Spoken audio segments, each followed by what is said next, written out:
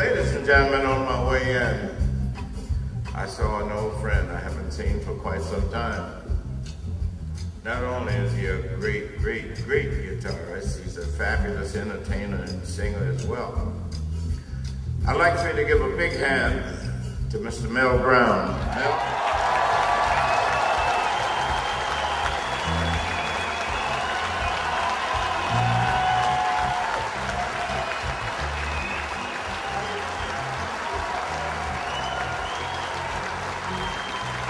I can't hear you.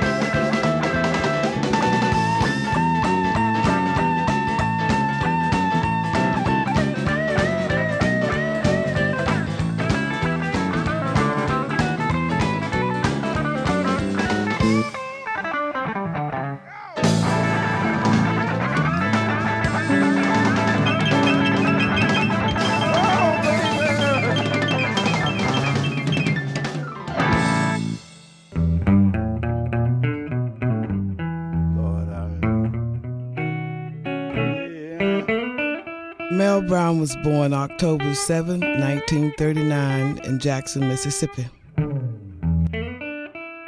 He grew up in the small community of Rankin County, located just outside of Jackson. At the time, Mississippi was segregated. There were separate water fountains, washrooms, and restaurants. Though the racial climate was harsh, Mel's home life was full of music. His father, John Henry Bubba Brown, was a Mississippi blues man and a music teacher. There was always music in the house on the weekend when Uncle Bubba wasn't working. And he taught most of his children how to play the guitar first and then the piano. He had a very happy family life. I think the Browns were a very cool, focused, centered family, and music was definitely what they were focused and centered on, with his dad playing and his brother. And there was always, you know, you'd ask Mel, people would go, "Mel, when did you first start playing?" And Mel's answer was always, "I can't remember when I wasn't playing," you know. So he told me he was playing a stand-up bass and he had to stand on a chair in the kitchen to like reach the bass, you know. Mel had what they call polio as a young boy, and he wasn't able to get out and do things like other children. And then he told his father that he wanted to do things.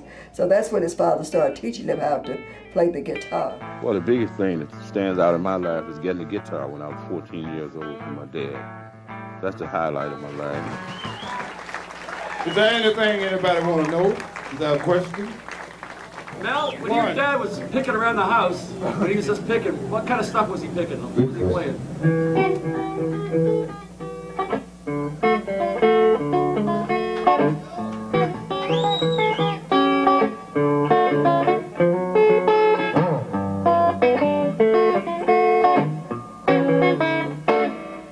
Type of stuff.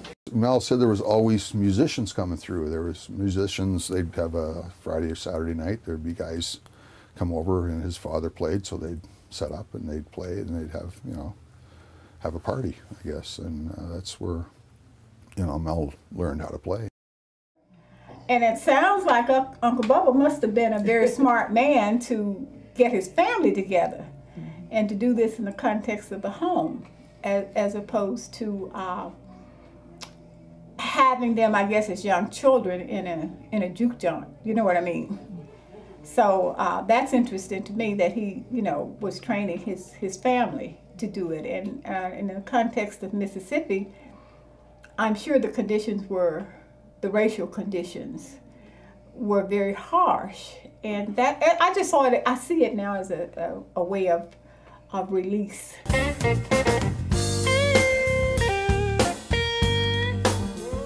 When Mel was 16, he moved to Los Angeles to pursue a music career. He was keen, he wanted to get out there. He loved Mississippi, but he saw a bigger world, and I think he saw music as his key to a bigger world. And I know he went to Los Angeles when he was about 16 or 17. I know in the early 60s he went to California, thought he was good, got his ass kicked, came back home, practiced a whole lot more. Certain guys get to a step, and looking at that next step's a big one. They get so good, and then locally they're good, and they settle for that.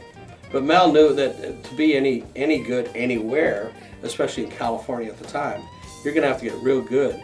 So he spent a year back in Mississippi, playing all the time, and then he really bumped up what he could do. And then he went back to LA, and he immediately started working with bands, and he never looked back. I think he was playing with Johnny Otis, who had a big hit called The Hand Jive in the late 50s. He had the biggest black radio show in the United States at the time.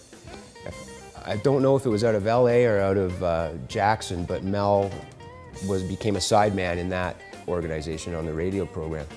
And then he went to LA, where he told me he played some jazz sessions until he did, I think it was a session for Nancy Wilson, in which Howard Roberts was the second guitar player. And Mel said that Howard kicked his ass hard, and he went back to Jackson and learned I went back and learned all my chords, Leo. So he had a taste, then he went back to LA, and I know that we talked about some of his discography at times. He played on hits for people like the Hollywood Argyles, like on Alley Oop, believe it or not. Well, this was huge, probably for Oliver Nelson. I mean, that was a big album. Everyone should go out and find that record, because it's a great record musically.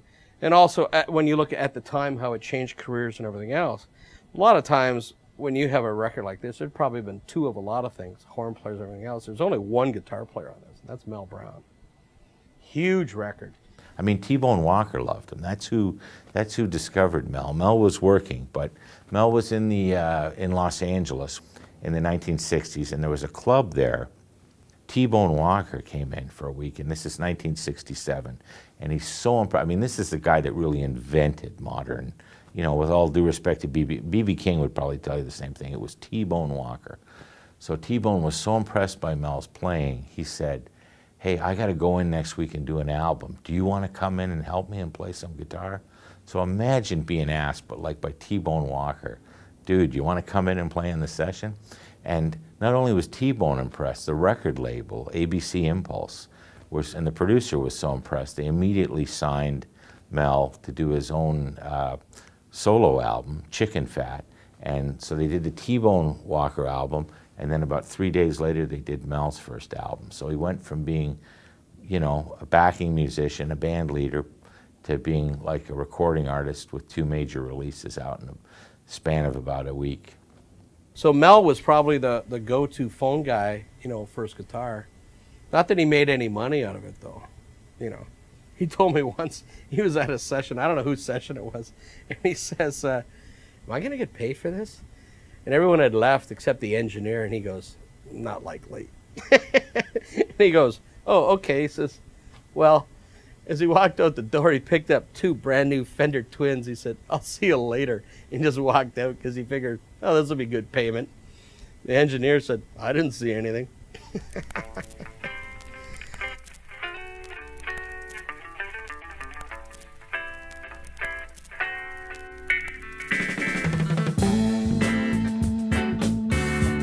Mel was signed to Impulse Records and released Chicken Fat. Things clicked and the albums and gigs rolled in. I've heard musicians say, wow, when I heard you know, Mel's Chicken Fat, that was the most amazing album, and it influenced me. You know, and to a lot of people, they wouldn't even know that album, but to a lot of guitar players, he was like the thing. Mel had an album called, I think it was Chicken Fat, and all of us young guys, you know, we all wanted to, you know, to be able to say, well, first, who in the heck's that guy? And then, you know, once we did a little research, none of us knew that Mel had the history that he had. He was getting pretty heavy by this time. This came out in '67. Well, recorded in '67.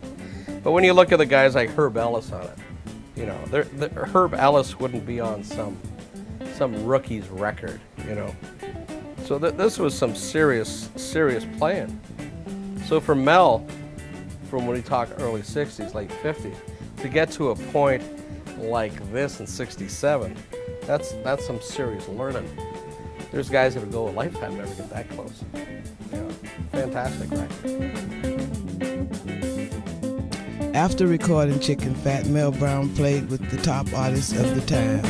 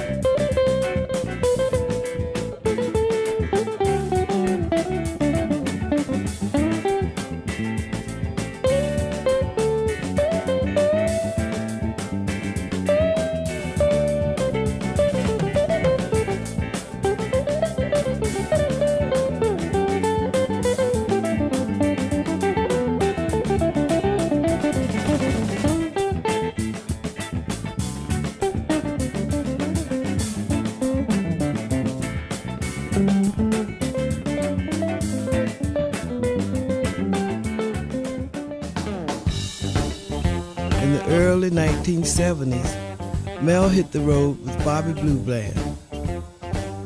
He was famous for being the guitar player with Bobby Bland. I'm guessing he started with him probably like 70, 71. Bobby Bland also had another guitar player that was equally as talented, Wayne Bennett, who played a lot with Mel. And between the two of them, there were legends in that Bobby Bland was a big name blues artist. One of the early artists, you know, maybe after B.B. King, they got around to playing Vegas and Reno and big shows in New York and things like that. And I could be playing with Mel, and he would hit a note, and I had something to say different from what normally I would say, you know, because it fit right in, you know. I could hear what he was playing, you know, the story part, you know, and it gave me something good to ad-lib, and when there was no lyrics, you know. Yeah. And he was just, I can't say enough about him, you know.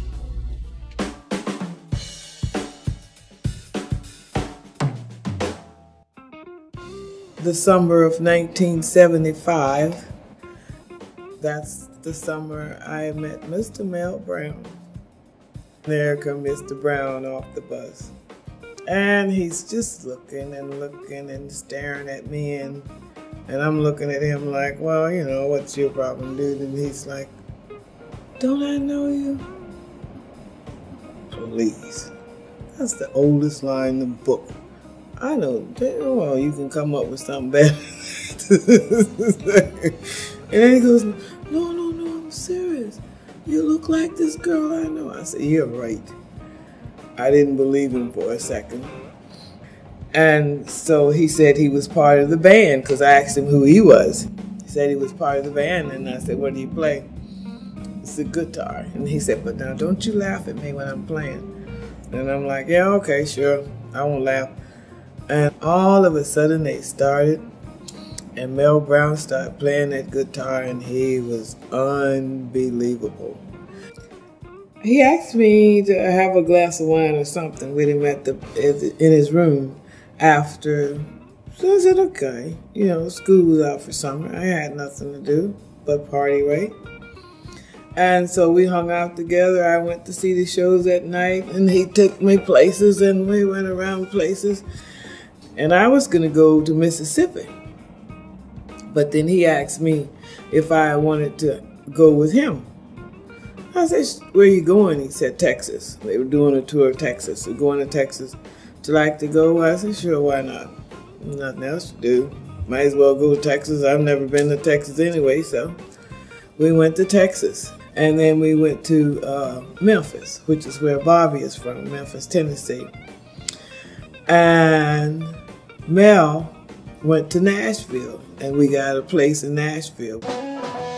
In 1975, Mel joined Willie Nelson and Waylon Jennings as a session player and helped create the Outlaw sound. Well, that's what Mel told me. He says Willie came up with the idea of calling it the Outlaws album because Mel was the only black guy that was on the album and playing country at the time, which was a big deal. Like, we're talking 40 years ago that Mel was playing in a country band. So, but Mel told me that Willie had called it the whole Outlaw album because of Mel being on the country album. So, whether that's true or not, I don't know, but it fit in pretty good. In 1982, Mel anchored the house band at Antone's Nightclub, home of the blues in Austin, Texas. It was probably a Blue Monday, probably during one of the Antone's anniversaries, because that was the time at which everybody would come. Every living blues legend would come to Antone's and play. So it might be Eddie Taylor and Jimmy Rogers and Hubert Sumlin and Pine Top and Lazy Lester and the rhythm section, Fuzz and Willie Big Eyes Smith, and everybody was there. And I remember Mel being there at one of those, and then he came back, and then he stayed for a while, which was once again, a gift to us. And Mel would be playing piano, organ, and then just as an afterthought, he'd pick up the guitar, and literally all the guitar players would just be sitting there with their mouth open, because Mel he's one of those guys that can play jazz, blues, country, all equally as well. You know, Mel's a control player. There's not a lot of wasted notes. It's not a lot. He doesn't play to impress. You know, he play but boy, I mean, you know, when we'd have those jam sessions at Antone's, all the great guitar players, you know, Jimmy Vaughn, and just Alan Haynes, Stevie Ray Vaughan, W.C. Clark, but when Mel strapped that guitar on, I guarantee you, everybody would listen, and we wanted him to play more. Mel was the utility man, as I said. You know, be on piano one night, on guitar another, singing. You know, that wonderful smile, just being the guy who, in many ways, legitimized our blues credentials.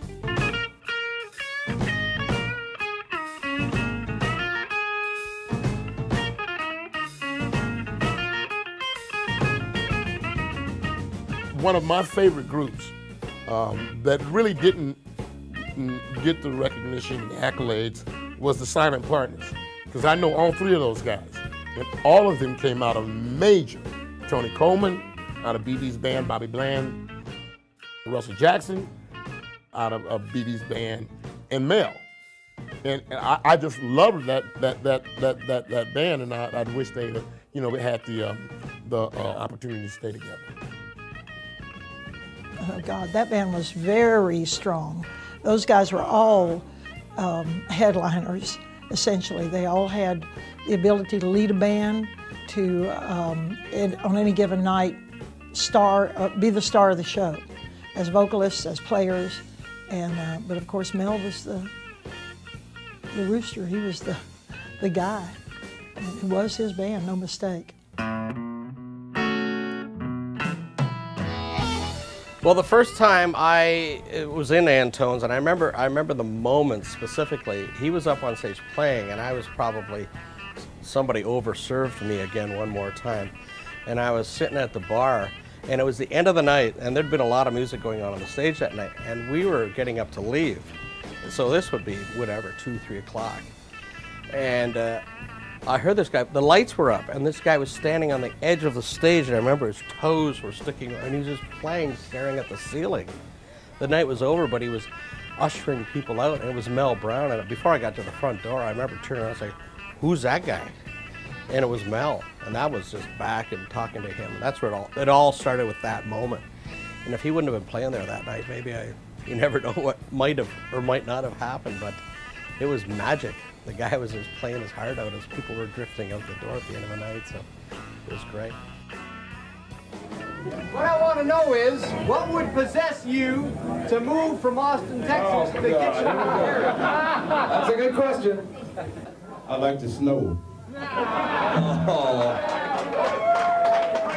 like the cold weather. No, I met some people in Kitchener. Glenn Smith. Yeah, he's back there. He's the owner of Pop the Gator. And all the people around him are real nice. You know, I hadn't found a place that I would like so many people at one time. So that's why I moved to Kitchener. Plus I love Canada, you know. In 1989, Glenn Smith traveled to Austin, Texas to ask Mel Brown to anchor Pop the Gator's house band. I remember we had a rental car, and he told us where he lived and went to his house. And when he came out, he told me to move over. I was no longer driving. Mel was now driving the rental car.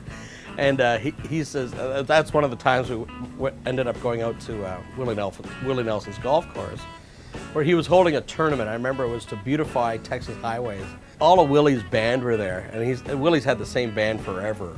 And as we pulled up, as you go into Willie's driveway, there's signs, you know, unless you're invited, turn around now. And as you get closer, the signs get bigger and more threatening. It's like you're not wanted, go away. And I said to Mel, "Is this cool?" He's driving. So he goes, yeah, don't worry about it. And when you pull into Willie's, all his tour buses are all beside each other, the honeysuckle rows, and you can just see the legends starting. And we're walking up this small knoll going towards Willie's band standing there, and they're selling Lone Star beers for $1 out of a bathtub, and all the money's going in the jar for beautify Texas highways. And they're going, "Hey Mel, how's it going?" And they looked at me, I'm like, "I'm with him." You know? But I remember we were out there, and I just said to him, you know, I in the back of my mind, house band, blah, blah, blah, want to come? And he says, "Okay." So that was it. You know, it was a 30-second conversation. I should say a 28-second. 28 seconds too much. It was about a 2-second conversation. I just said, "Hey man, want to move to Kitchener and anchor the house band?" He goes, "Okay." And that was it.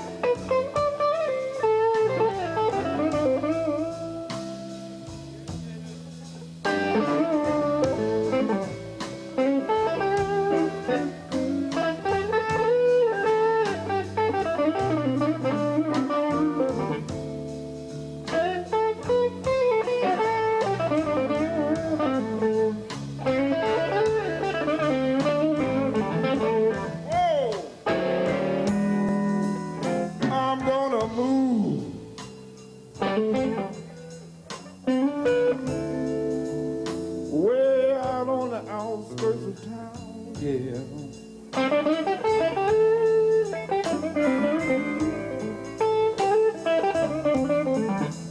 I'm gonna move, baby.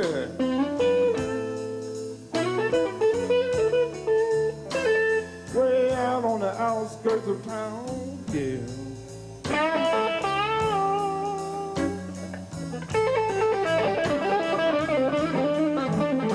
You see, I don't want nobody, Lord, always hanging around.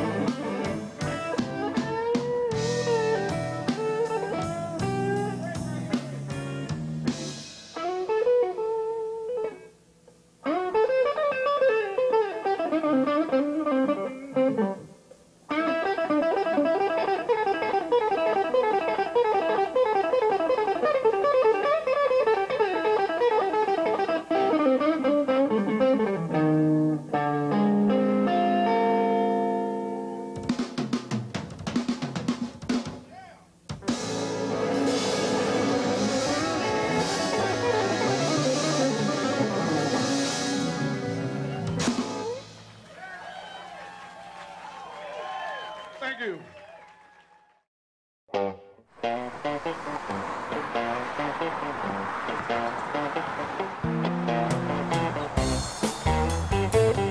In December of 1989, Mel arrived in Kitchener to anchor the house band at Pop the Gator. And I remember looking out the window and it was snowing coming down pretty hard. And I looked down and I saw this big old Buick pull up right into the curb where the buses are to park. And out steps Mel Brown, and someone ran down to get him. And he walked in, he says, "I'm here." And that was it. It all started from that. I just found down at Cedar Tree a used A35 organ, which we put on the stage. So Mel had his organ, guitar, great drummer, great bass player right off the bat. And this happened within like days of him coming. So we had a great band for him. Seeing him play that piano and then picking up a guitar and then singing, I mean, he was a real magic man up on that stage. Somebody said there's this really great player who's playing down at this new blues club called Pop the Gator. His name is Mel Brown. You got to go hear him. So I waited a few weeks and I wandered down. I believe it was the Wednesday night jam session that he used to run. And I heard him do his first song, and he kind of eased into the song. I said, "It's pretty good." And then by the end of the song, my jaw was on the floor. He had just ripped the song apart. He was absolutely incredible. Here in Southern Ontario, I mean, you're talking something that's from the Deep South, and you're putting it here. You know, Ontario and Canada has its own sound, but you're putting something from a totally different sound musically into here. You're integrating into here. People are bound to notice and go, "Wait a minute, this is different."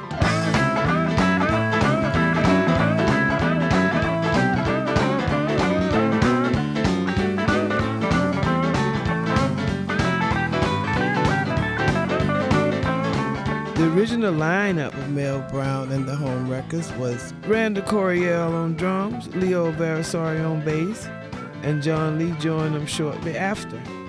Leo had played bass with Ronnie Hawkins and a whole lot of people, and Randall had played with Alana Miles on her big album. So these guys were great musicians. So they started out as Mel Brown and the Home Wreckers instantly, and they were. they were great. He was the real thing. You know, his demeanor was just very cool. It was so relaxed.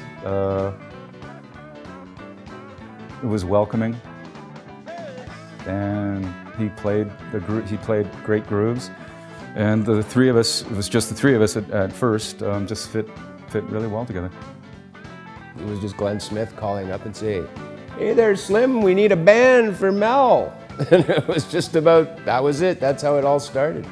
And Leo asked me if I'd come and check out Mel Brown, and I did. And Mel came to my house and checked me out. We ran some tunes, and then the next Wednesday I was at Pop the Gator. They had a jam, you had to sign the list and get up and do 2 songs. And I didn't want to do that. I just wanted to sit in with the band. I kept pointing at the organ, you know. He's looking at me and looking away, looking at me and looking away. Finally he says, "Okay." So I get up to play. And after I finished playing, Leo and Mel are leaning over the organ. "Who are you? What are you doing here? You want to play? You want to join the band?" So that's how I started playing with Mel.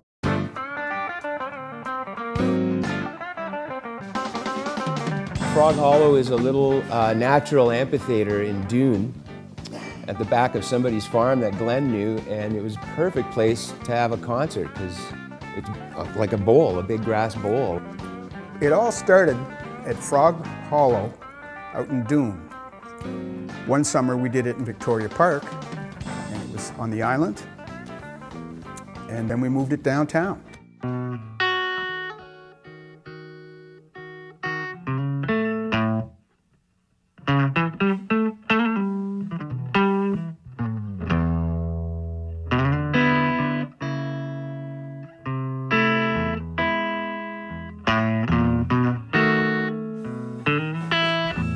Mel, you could see him every week, maybe a couple of times a week, for years and years in town. And I think because of that, people that were drawn to the blues started doing stuff about it. Let's start a festival. I believe that's how it started. With, you know, had it not been for Mel, that seed wouldn't have germinated. That's for sure. A few folks, I was one of them, got together and threw around some ideas about creating a blues festival around some themes. At that point it was called Blues, Brews and Barbecues. And we said, well, we know who the headliner is going to be, and the headliner for the first festival is going to be Mel Brown. That's no ifs, ands or buts. And Mel, until he passed, was the only musician who graced the Kitchener Blues Festival stage each and every year. We've been able to grow that festival in this community from a one-day, 3,000 attendance event to well over 100,000 folks visit 5 days over 5 stages.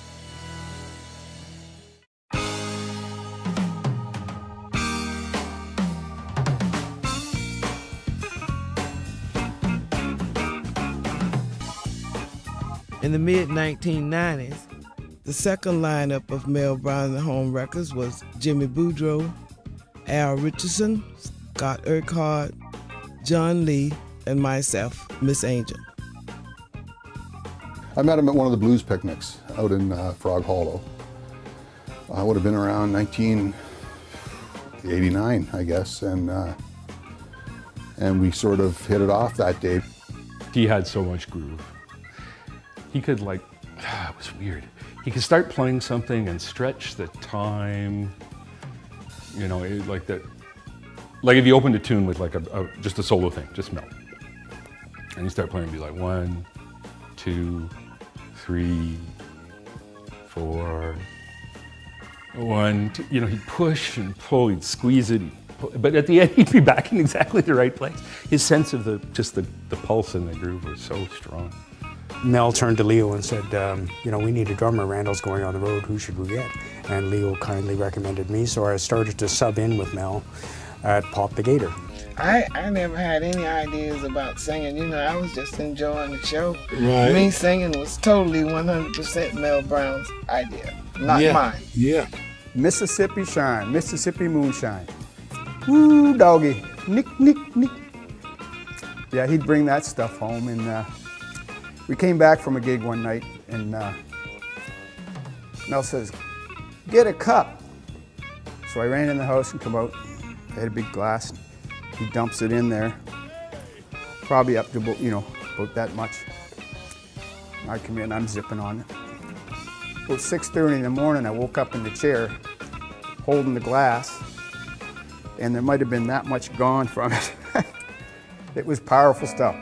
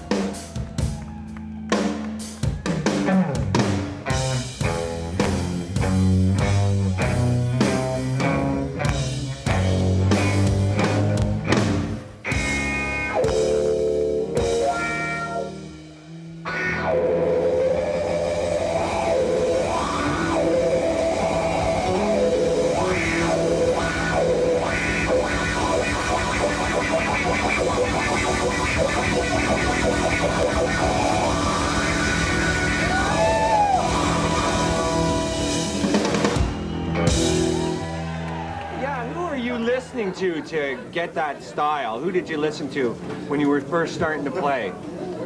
Well, my dad, for one, and everybody else that did music. I listened to everything. Huh?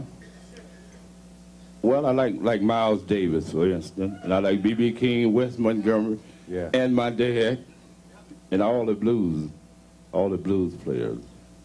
Well, Mel influenced so many people in this community, influenced the audience. We have a blues audience and a blues scene in this community that's probably one of the better ones in North America.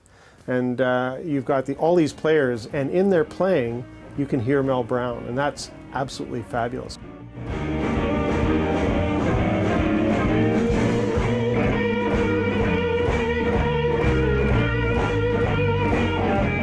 Mel's presence in Kitchener inspired a love of the blues in many local musicians like Sean Kellerman, Steve Strongman, Julian Foth, Ian Taylor, and many others. He felt that he was a really good teacher, and that's what he does. And you think of people who had the chance to sit in with him or to, just chat about music. And I think he prided himself in teaching younger players about the blues. Someone like Mel Brown just all of a sudden comes into your world. It's a gift from heaven, It was, and then for 4 years watching him 3 or 4 nights a week, playing jazz, playing blues, it was just like, it was the best education I could have as a guitar player. Just the fact that somebody who's that amazing is actually around playing. Everybody else, especially young kids like myself and some of the other guitarists that were around, we were like sponges. We got a chance to go and be up close and personal with a world-class musician. The well was never dry. Like, he just kept on. He just had a deep, deep knowledge of music, and it wasn't just guitar. It was music. It didn't matter if it was just guitar. It was keyboard. It was music in general. Like, he just had a wealth of knowledge. There's a lot of players here, but everybody will get to play tonight. You, and even you. He was looking at me. I was very nervous at first, but Mel really liked it, and he said, "Oh, you're doing fine, baby." And he started to dance a little bit, and then he said, "Do another one." And so I did another one, and then he said, "You can come back anytime." So I did.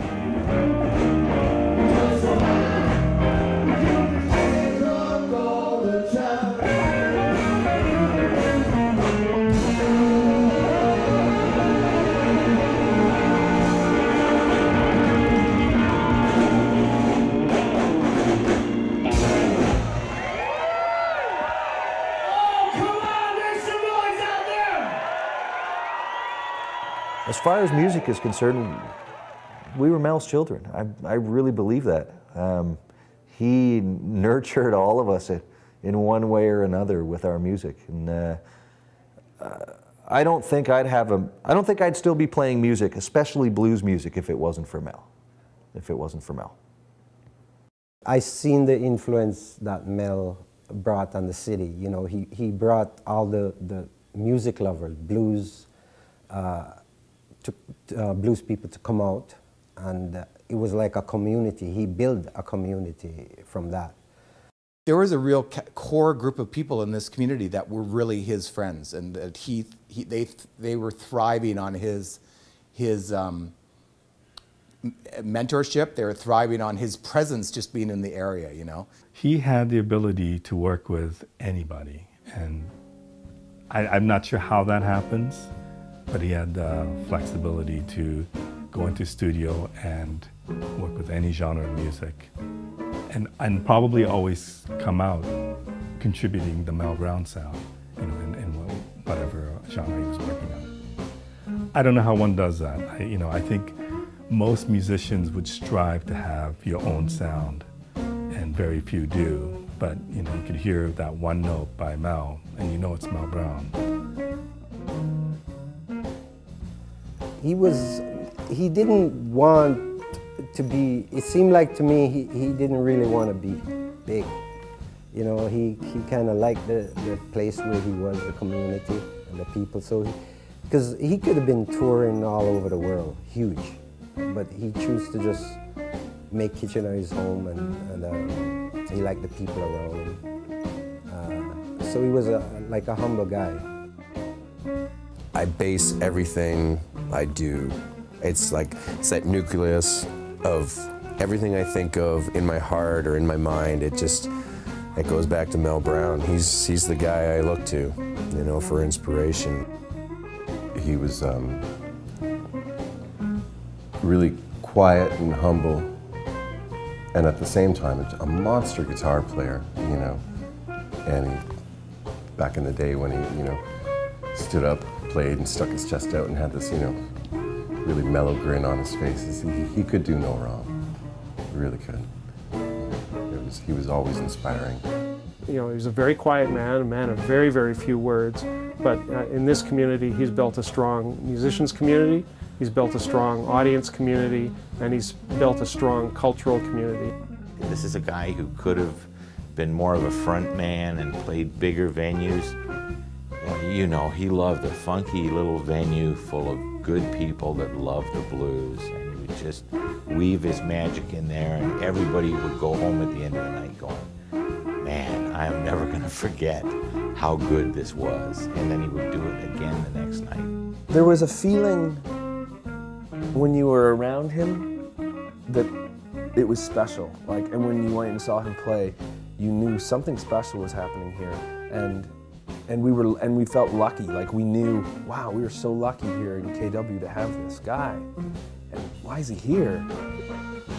Well, I think it's just fantastic that that Mel's legacy is continuing because it is an inspiration for so many young musicians, not even young musicians. I mean, we all continue to push the blues based on things that he set forward for us here in the community.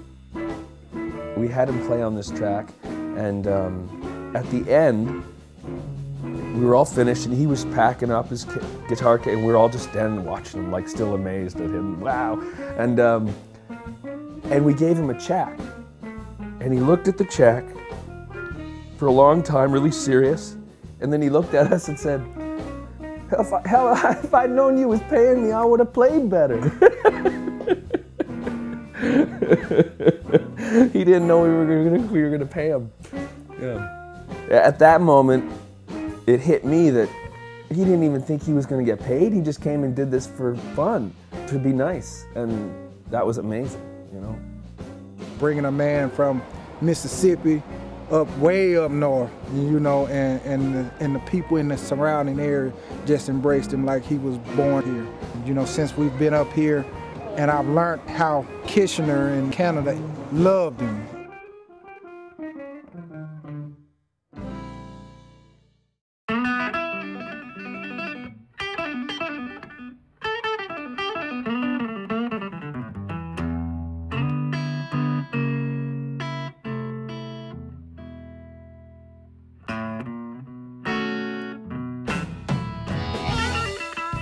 Mel, I think, identified with the fact that he was suddenly free. When he got to Kitchener-Waterloo, he was loved, he was respected, and I think possibly that was the first time he really, to that depth, felt that in his whole life. You know, he had been the baddest motherfucker in the world his whole career, but he had never felt, I don't think, that love of, or that level of admiration ever before. And that's why he went, I'm staying here. Because you see, black people could come to that community and be free. The most remarkable thing that he ever told me was what the blues was. And this was one of the first times that we hung out. I was driving him to Toronto to go play at the Black Swan. And I think he was feeling me out on things. And so we were driving in my Olds 98. And he says, you know what the blues is, Leo? And I gave him my university studied account of, yes, Mel, I understand that the blues was the turning around of the dominant seventh chord to tonic function right around the time of the Civil War, after the disbanding of all the Southern armies, and they picked up all the instruments in the fields and started playing them, and then we start getting the genesis of the Black American experience through music. And he looks at me and says, no, that ain't it, Leo. Blues came from this. Oh, oh, and I almost drove off the fucking road. And I was welling up. I said, really? He says, that's all it is, Leo. And I got pretty quiet, but it was true. He was a really sweet, caring guy that had his ears to the ground. Just because he didn't say much doesn't mean that this wasn't a guy who was in tune and dialed into what was happening in his surrounding. Like, if I ever knew a guy with a plan, that was a guy with a plan. You know, that was a very strategic player. Like, to choose to retire in Canada, Kitchener-Waterloo, Ontario, Canada, was a strategic plan where he knew that he'd be free for the rest of his life, and he knew how much time he had left, and that he could just gracefully roll out the next 20 to 25 years of his life and enjoy it, you know, and be loved. Like, wow, what an ending. What more could you ask for?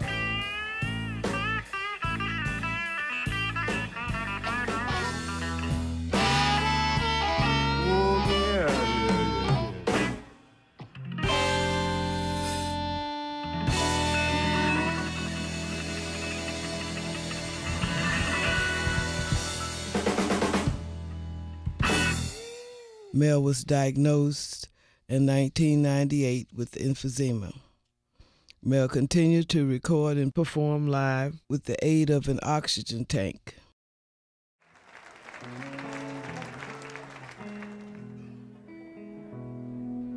I've been loving you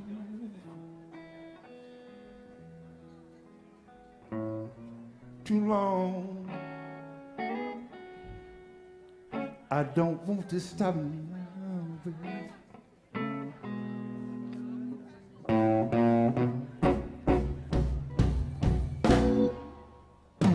You grown tired,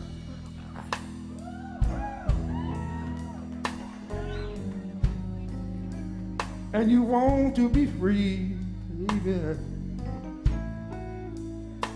My love is strong up, baby.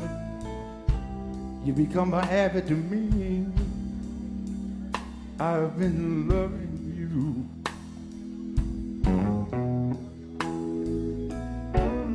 too long. You're welcome to dance. I don't want to stop it now, baby.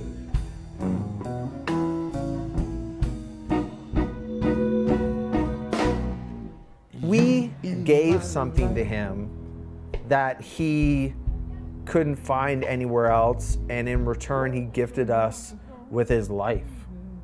And you know, that's why he didn't hide from us when he became ill, and he played right to the end because he knew that we were family.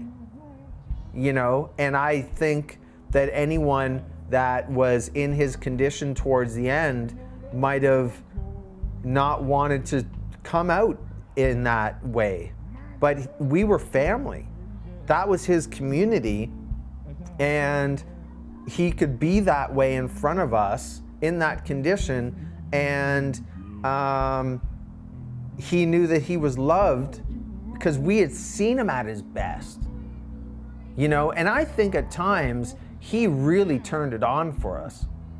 You know, and intentionally. And I don't think Mel Brown always did that, even when maybe he might have been with Bobby Bland and stuff like that, because he had learned, I think, to be excellent when it was necessary, or when it was required, or at the right moment, you know. And I think in Kitchener-Waterloo, as the leader of the Homewreckers house band, he just gifted us. Oh, baby.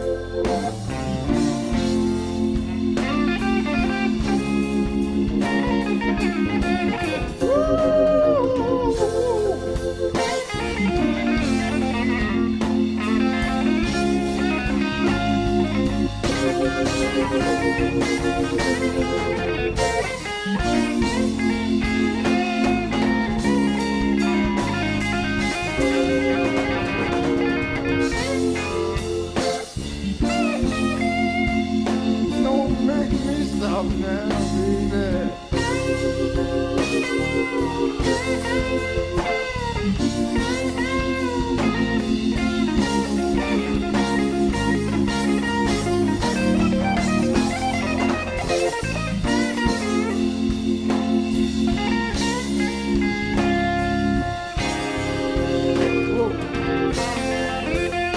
Oh, baby.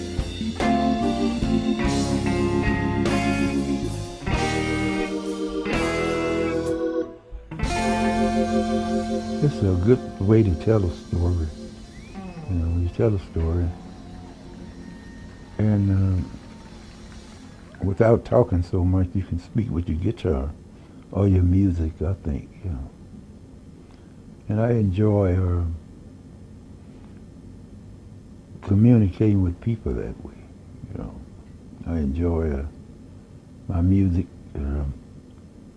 I like to talk to people with my music. I think I speak well with people. And I just enjoy the sound. You know, I enjoy putting things together, you know, stories together. Just like writing and reading a book, you know, you make a story out of your music.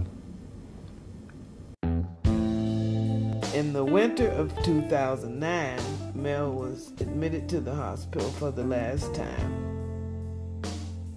I was fortunate enough that I actually had a chance to go into the hospital and get a chance to say goodbye to Mel. And he was in ICU there, and I could tell that he was really not doing very well. And so I just sat there with him and held his hand. And although he was really struggling, I know that he knows that I was there. I could see he was looking at me. And Mel had told me a long time ago when I had a record deal and I was doing a bunch of stuff, and he was seeing my video on TV and stuff. He said to me, I came to see him, and he said, "I thought you would have bought me a Cadillac by now." So that night when I was sitting in the hospital with him, I said, "Hey Mel, remember you told me you thought I'd buy you a Cadillac by now? You got to give me some more time." So that was just kind of a little funny thing between us there, but he unfortunately, he just ran out of time too early, I think. One song he has in particular, he said, "Don't tell my father, don't shed no tears," something like that. Now I admire that. In his music, he was talking about his past life and the life that he enjoyed, and that he didn't want nobody to shed no tears because he had lived a full life, even though he died a young man. I didn't get to say goodbye to him because I was out of town, and he kind of we had been in touch in this last year or so, but I got a phone call from Scott Urquhart, and I was too far away to come home, and I sat by the phone for a night and waited for the bad news. So that was hard. It was hard to see Mel's decline because, I had been through my own health issues, and I didn't want to see anybody ever suffer in any way. And Mel was so important. So I guess the lesson there is that you must appreciate what you have while it's there. And the fact that we're here almost 3 years later talking about him must mean that he went right into the bone marrow. Huh. All right. He was supposed to be opening for Mavis Staples, and I was supposed to, I guess, be like the opening to the opening or something like that. So we came, and he was hanging on. He wanted to do that gig really badly, but he was too ill, and we came to the hospital that morning to visit him, and we got there 10 minutes too late. He was dead. We have a sad announcement to make. Mel Brown passed away peacefully this afternoon around 4:30 at St. Mary's Hospital. I'd like to get Andrew Galloway. Andrew is the president and founder of Electrify Records. Mel was on Andrew's label, and I'd like to get Andrew to say a few words about Mel. Words really fail me at this point, other than Mel was such a wonderful guy, which you all know, a unique individual, and he crammed at least 10 lifetimes into the one lifetime he was given, and he gave so much to so many people. So we'd just like to dedicate this evening's performance to the memory of Mel Brown. Thank you very much. Our dear friend Mel, he moved on up a little higher. Yeah, he's jamming up in heaven now. He and Pops and Albert King and all them guys. Having a good old time. Yeah. So we didn't miss him, but we have such wonderful memories. Such beautiful musical memories. Mel, we're going to miss you, and we're going to see you one day. By and by, we'll see you again. We love you, Mel.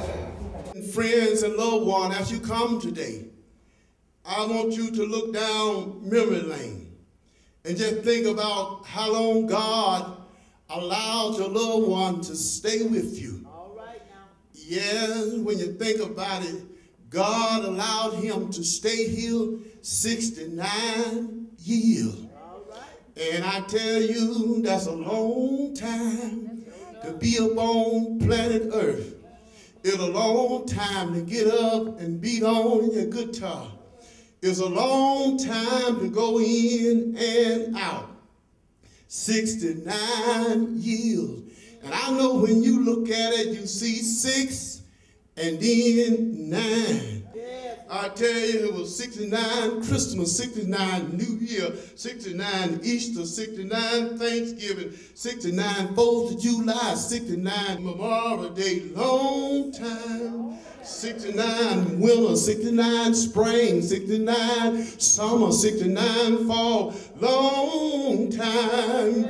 God allowed him to stay here a long time. So then, let us thank the Lord for allowing him to be with us a long time. Think about the joy that he shared with us and shared with this world. Hold on. When my word down here is done, and the race have been won, and the master called our servant, meet me home. I will heal his welcome voice. You're my choice, and your work is well done, well done, well done. Your work is well done. Mel was my best friend, my lover, my husband, my father, my uncle. He was everything to me. So it was pretty muddled for me for a couple of years there. But I feel a little better now. I still miss him. And that will never change, I'm sure, because he's gone forever. I had all these messages from all the cemeteries. Everybody wanted to have Mel, in their cemetery. But the guy they had working at this place here, he left a message and he said, tell Miss Angel if she needed space in the cemetery, I have one for her and it's free. So he's right here, and the idea was to have him near the highway because he was a traveling man.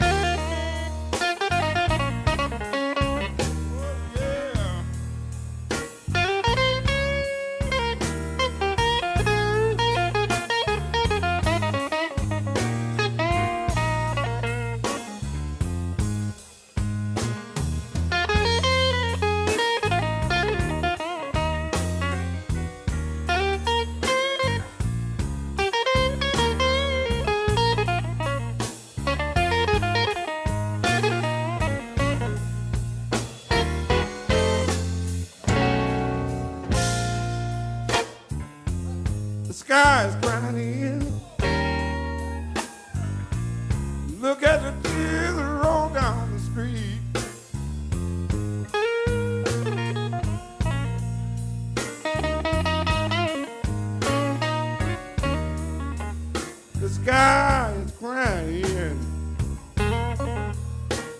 Look at the children roll down the street.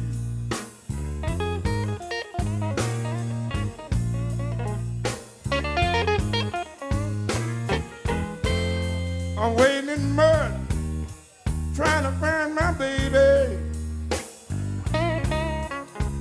I wonder where in the world can she be?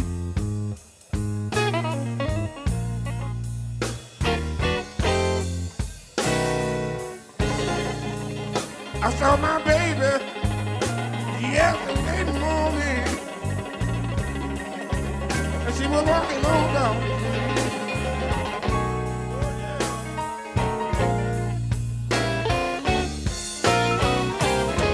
Yeah, baby. And she was walking on down the street.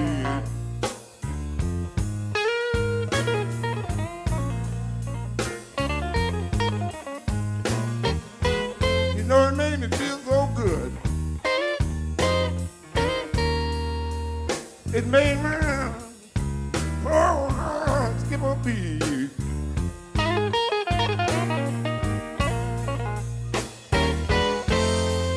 I said, baby, won't you come back home to me?